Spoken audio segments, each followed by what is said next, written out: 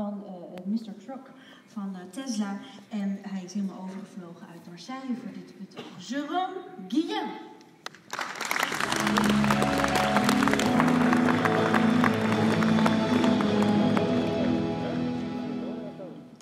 Le clicker est sur la table. Merci. Bonjour. I'm sorry, my Dutch is not very good, so I'll speak in English, unless everybody wants in French. Thank you for inviting me. I'm very honored that TLN asked us to be here. Thank you, Arthur. And it means a lot for us to be here. We only introduced the truck last week in America, and just 1 week later we're here. The Netherlands is a very important country for Tesla. As you know, it's our headquarters in Europe. It's also where we have a Tilburg factory, and we assemble all the cars in Europe in Tilburg. So this is a very important country for us, and I'm very happy and proud to tell you a little bit about the truck. So what I will show you here is to a large extent what we showed last week in the US. And the units are American units, unfortunately not the metric ones, but I'll try to translate as we go along, and I'll try to highlight the differences between what we plan for Europe and the US. Before we start, though, I'll mention that Tesla will be the first customer for its own truck, for the truck. So we will use our own trucks to carry cargo in the US between our different facilities. We have an assembly factory in California, we have a battery factory in Nevada, so we'll use our truck to carry the things in between. And once things are good in the US, then we'll expand to Europe. Don't ask me for a specific timing, but we'll do it as soon as possible. Because I know some of you are very eager to get their truck here, and we'll do everything possible. So I'll show you the presentation, this little picture of the truck.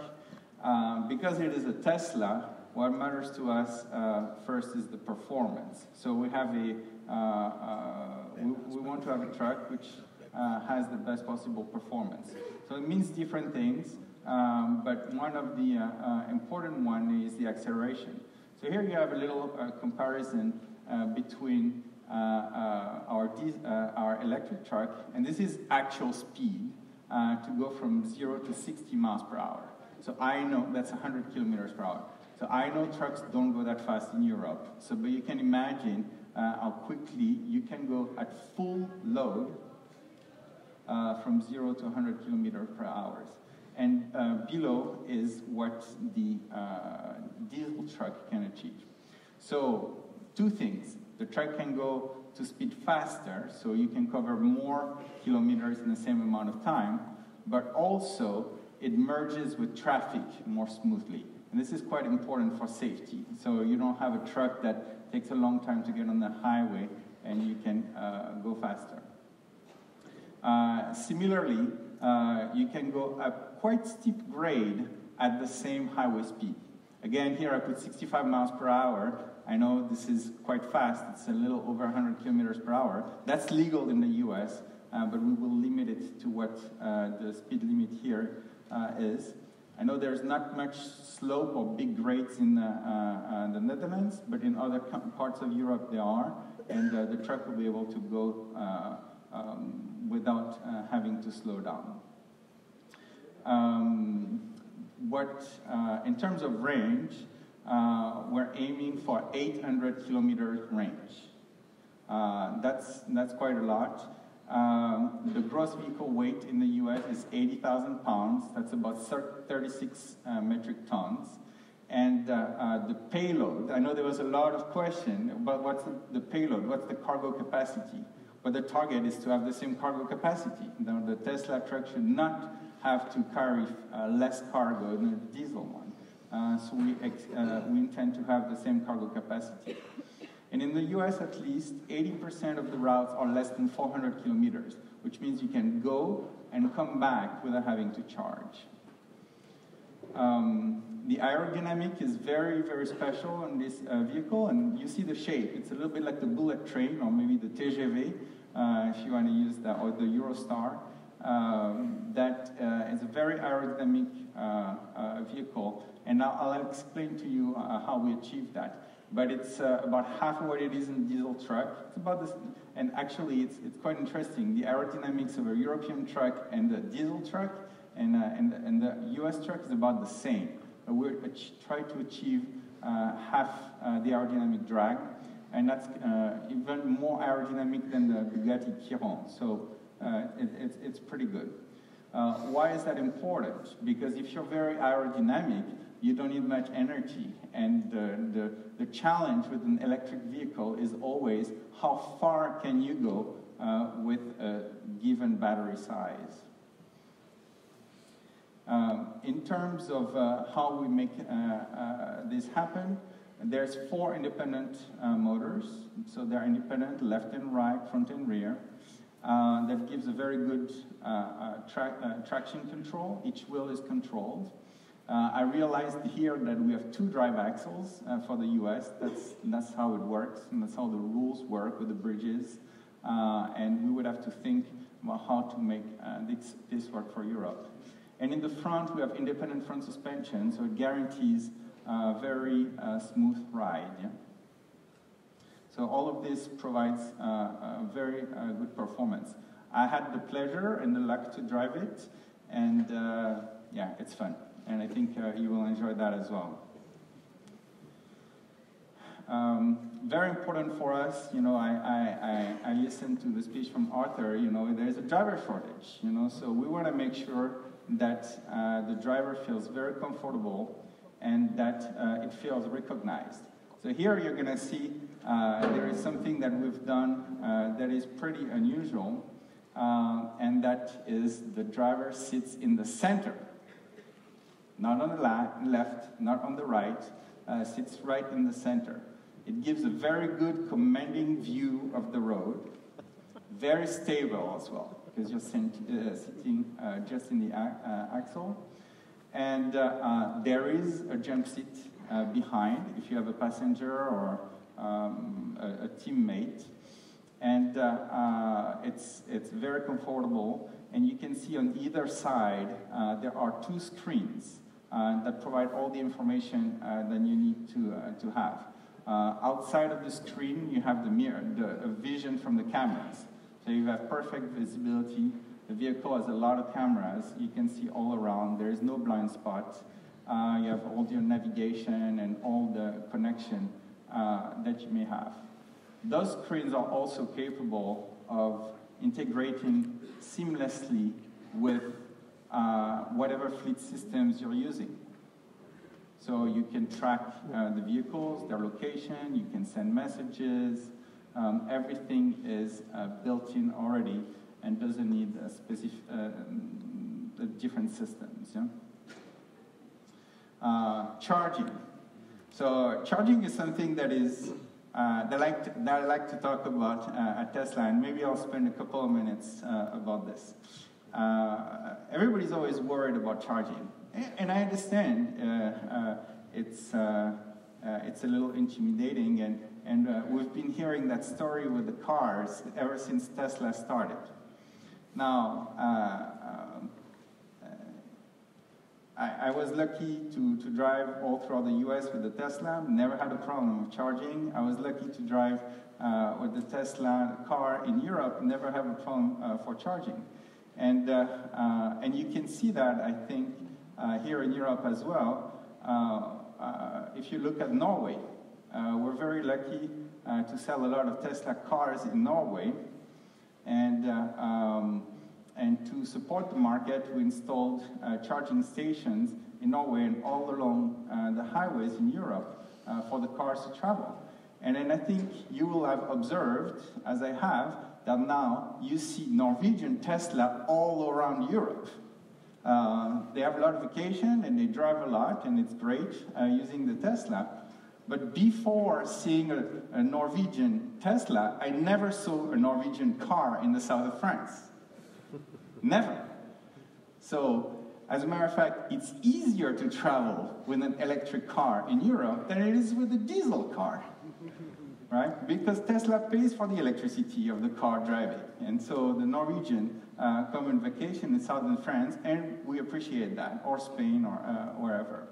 So it's not a problem. You know, if you ask anybody that owns a Tesla, they can drive throughout Europe and without a problem. And we will do the same with trucks. Electricity is available everywhere, and we will install wherever needed the charging stations to support the transport through trucks. Naturally, it will make sense to charge at origin or destination. So if the trucks have a base, or if there is a place where they always go, naturally, it will make sense to charge at those locations. But in addition, we will develop a network of mega chargers where people can plug. And we call them mega chargers because they will charge very fast. So we're hoping to charge at the speed that we have here on the screen, 400 miles, that's 650 kilometers, a little bit over that, in 30 minutes.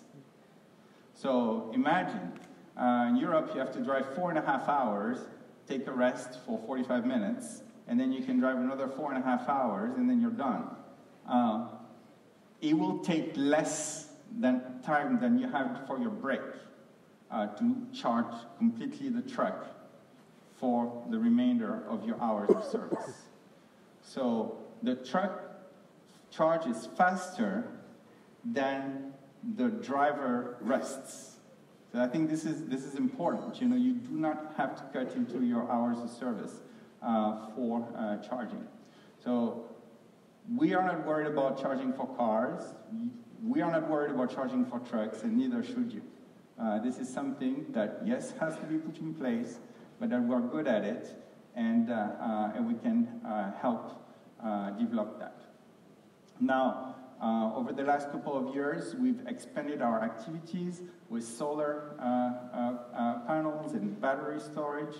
Those are very good to lower the cost of electricity. So we're trying to combine those, especially in areas where electricity is particularly expensive. And that's something that we can help. Yeah? So charging is not a problem. It'll be very convenient. Yeah? Safety is something that we also are very keen on. So besides the standard elements that the battery is protected, provides a low center of gravity, so you have less risk of rolling over. We also have the autopilot. Yeah? So autopilot is something that we have in all our cars. All the Tesla cars have autopilot, and all the Tesla trucks will have autopilot. And it's very similar. As a matter of fact, it's the same components. It's the same camera, radars, and computers that are on the truck, that are on the cars. And some of the functions that this allows is automatic emergency braking. I think you mentioned that a little bit earlier. Automatic lane keeping. Trucks always remains in the lane. Even if you fall asleep, even if you get sick, the truck will remain in its lane. Also forward collision warning, and naturally adaptive cruise control. I didn't write it here because it's self-evident for me now, but we have adaptive cruise control as well. So this will make for a fairly safe setting. And then reliability. We want the truck to keep going and going and going and give you the opportunity to make revenue and give the opportunity for the cargo to arrive where it needs to be on time. So the way we are thinking about it is we're going to guarantee the drivetrain 1 million miles. That's 1.6 million kilometers. That's quite a long distance. And the reason we can do that is because we really leverage the architecture. So I mentioned we have 4 independent motors, so they are redundant. If you lose one drive axle, you can actually keep driving with the other drive axle. It doesn't have to put you on the side of the road. The braking, as with all electric vehicle, is through, most of the energy is absorbed through regenerative braking, which means the mechanical brakes hardly work. So we're designing them actually to last for the life of the truck without service or maintenance, because they won't be used very much.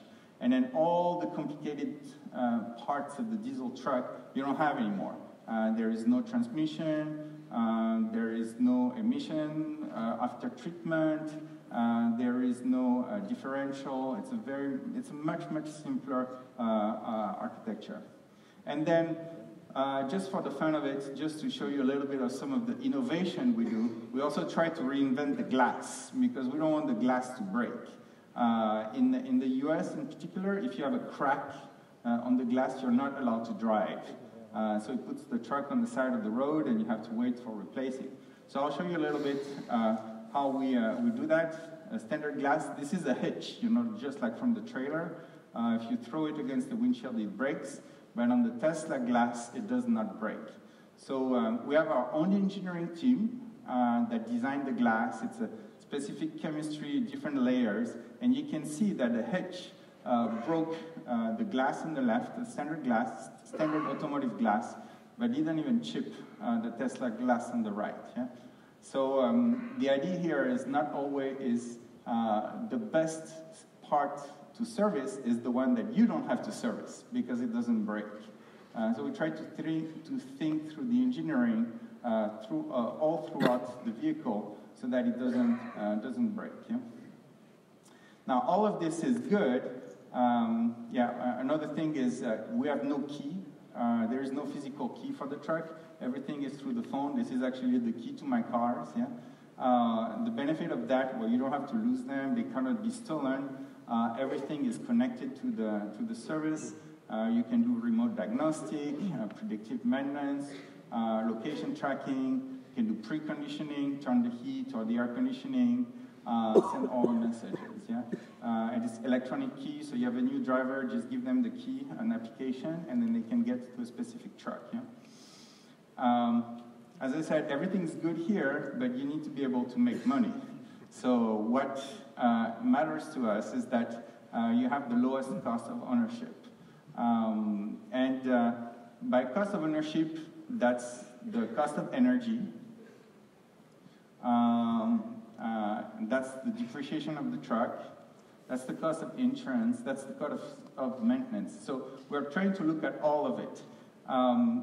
These numbers are for the US, so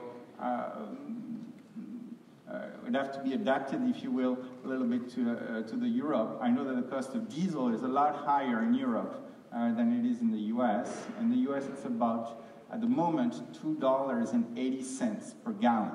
And the gallon is about 4 liters. Yeah?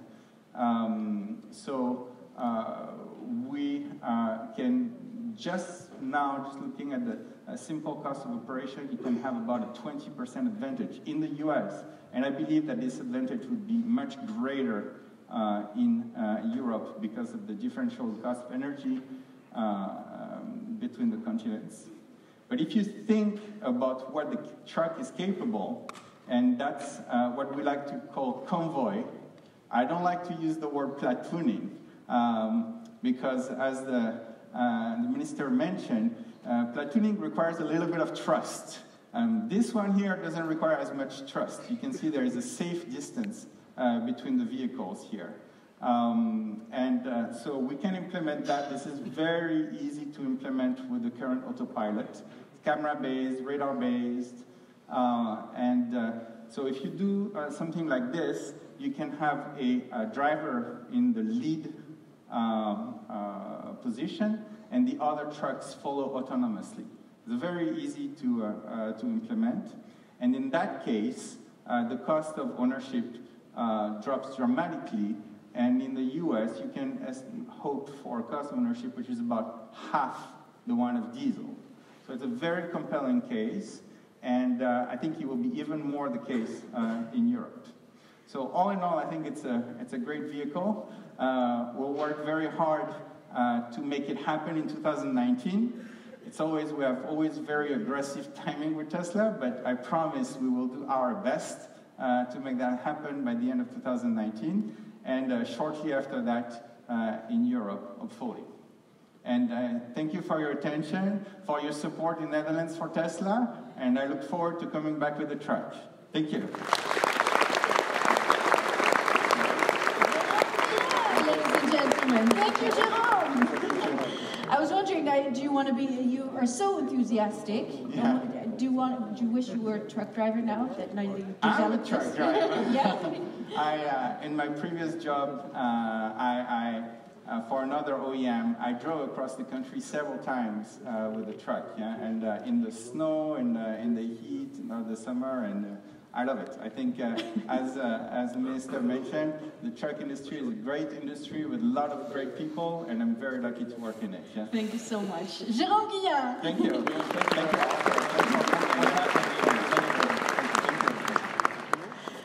En Arthur, je moet hier in de buurt blijven, want we gaan ook prijzen uitreiken.